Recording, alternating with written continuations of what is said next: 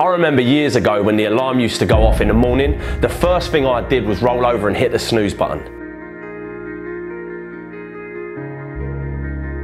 In that instant where you have a choice to either hit the snooze button and go back to sleep in your nice, warm, fluffy, cozy bed, or open your eyes and get out of bed, that's a choice that takes discipline. Now, I didn't have any discipline. I always took the easy route, the road that was more comfortable. The problem is, when you make this decision, because it's the first decision that you make, literally the second you wake up, you are letting yourself off the hook. You are literally training your mind to take the easy way out throughout the whole day, which in turn leads to you taking the easy way out the whole month, all year. Discipline is not something that any of us are born with. It's a muscle that we have to train. And I don't care what anyone says, it all starts that first second.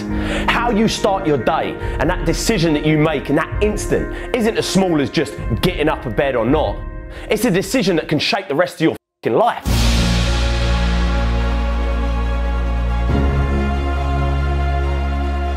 This ain't some motivational, inspirational bullshit. This is the truth. When I was younger, I dreamed that one day I'd get a job that paid me 50 grand a year. That, for a boy where I come from, was a dream come true. If you told me back then that I'd be running a 7-figure company and building a business of my own, I would have laughed in your face. It wasn't until I started to believe that I, and I alone, could shape my world, that I started achieving anything I wanted to. That little decision in the morning, if you open your eyes and get out of bed, the next decision you face that day, you're going to now be disciplined to not take the easy way out. People don't realise it, but that bed can basically represent your entire life. If you stay in that bed, you're literally staying in your comfort zone, which means your day will be spent in your comfort zone, and your month, your year, and before you know it, you spent your whole life in your comfort zone, never pushing yourself to new heights, never trying anything new, taking risks, moving forward. It all starts in that first second of your day, so don't take it lightly. Start building discipline. It's something I started doing and it helped me massively. It ain't easy, but it's worth it. One of the worst phrases we've ever created was, "You gotta see it to believe it." It's a phrase created by cynical people with small minds that have not got any hope that things can get better. Can you imagine what the world would be like if everyone believed that this was true? We'd have no cars, no planes, no light in the dark. We'd never have computers or mobile phones. We'd never climb mountains, break records, or go to the moon. I used to believe this rubbish. People have it completely the wrong way round. Nothing can be achieved, conceived, until first it's believed. You have to believe it to see it. If there's something that you want to do with your life, that thing deep inside you that whispers day and night, it will always just be an idea until you choose to believe it's possible. You have to believe it so much that you already think it's happened.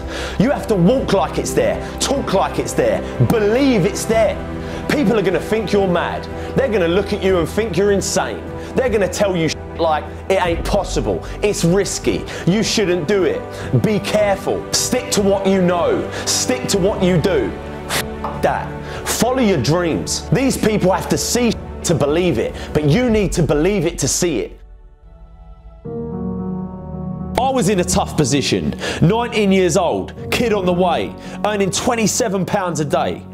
I could have chose to focus on all the problems I was going to face, all the pain. Instead, I decided to change my stars. I decided to say enough was enough and focus on ways to change them. It's easy to say that, I'll try that thing tomorrow, or I'll do that tomorrow. One day I'll get in shape. One day I'll tell that person how I feel. One day I'll start that business. One day I'll leave this job. One day I'll leave this abusive relationship. We've all had times where we find ourselves constantly telling ourselves that one day we'll do that thing. The problem is, we look at all these opportunities around us and we say they're risky. What you've got to realise is life in itself is risky. It ain't important how long you live, what's important is how you live. When life gets on top of you and you feel like it's all becoming too much, it's easy to let things spiral out of control. I've been there. That place where you feel like the weight of the world is on your shoulders. Things don't go your way. That promotion at work you don't get. You don't make the team. That person you asked out said no. Your business is struggling. The bills are piling up. We all go through dark times. My advice to you is to focus on finding the light.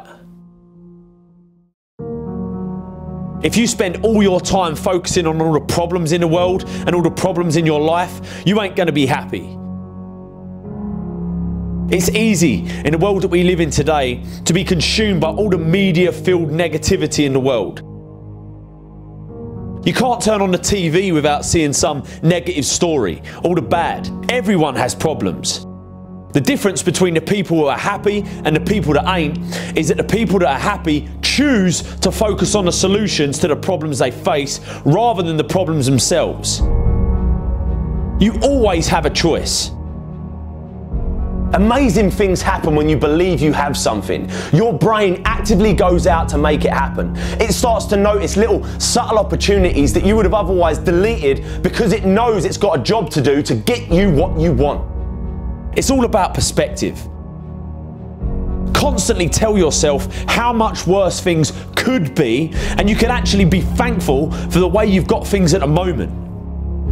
Your world and your life can truly be anything you make it, but you've got to make it. Don't take it lightly.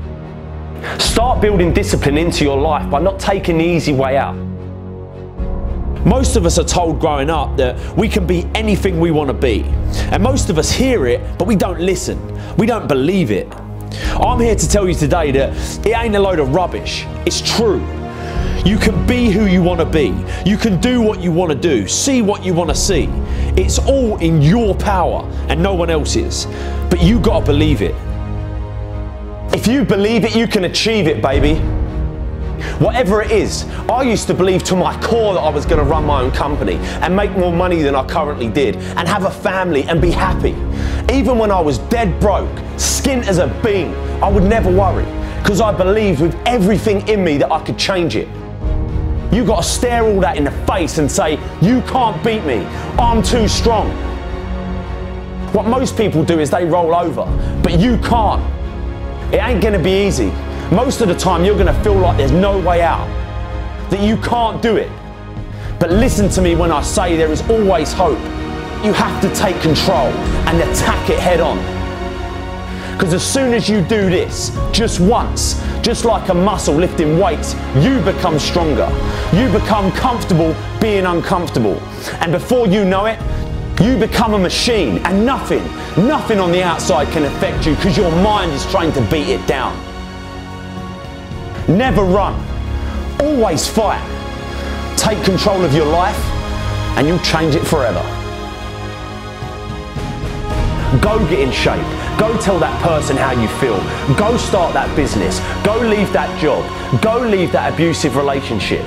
Deep down you know you should do it, but you've got to risk it all. Not doing it definitely guarantees one thing, that you'll get to the end of your life and regret that you didn't even try. You can either be a victim of your life or the master of it, but the choice is always yours. Go out and get it.